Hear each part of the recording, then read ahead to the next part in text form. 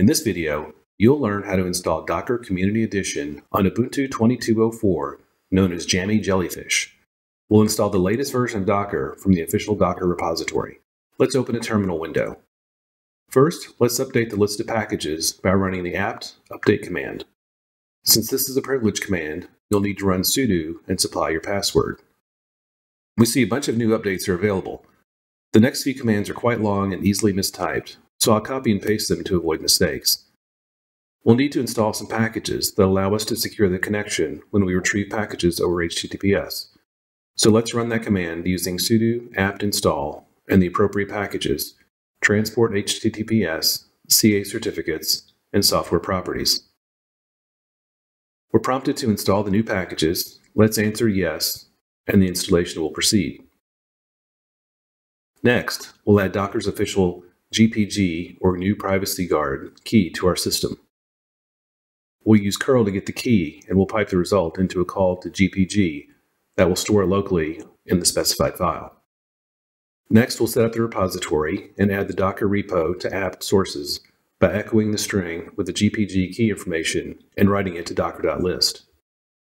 And let's update the list of packages again for the addition to be seen.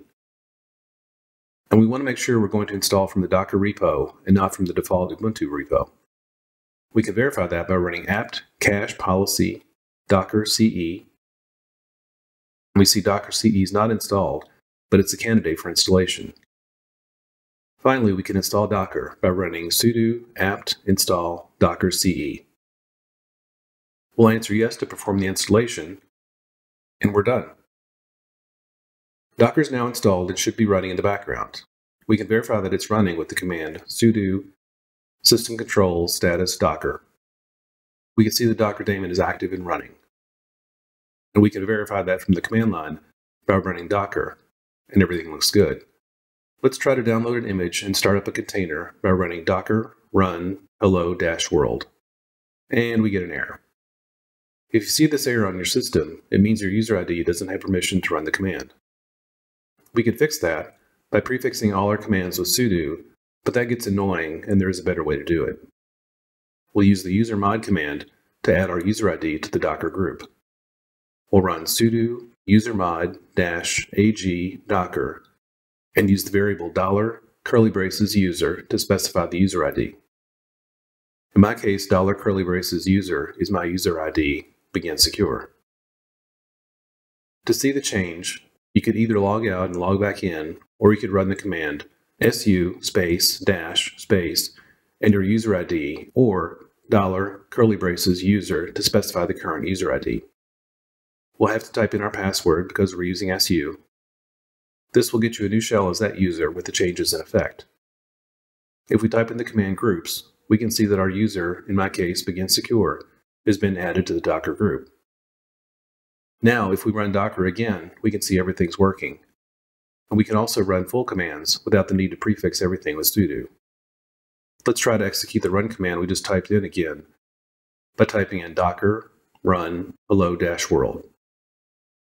This will check in the local repo to see if the image exists.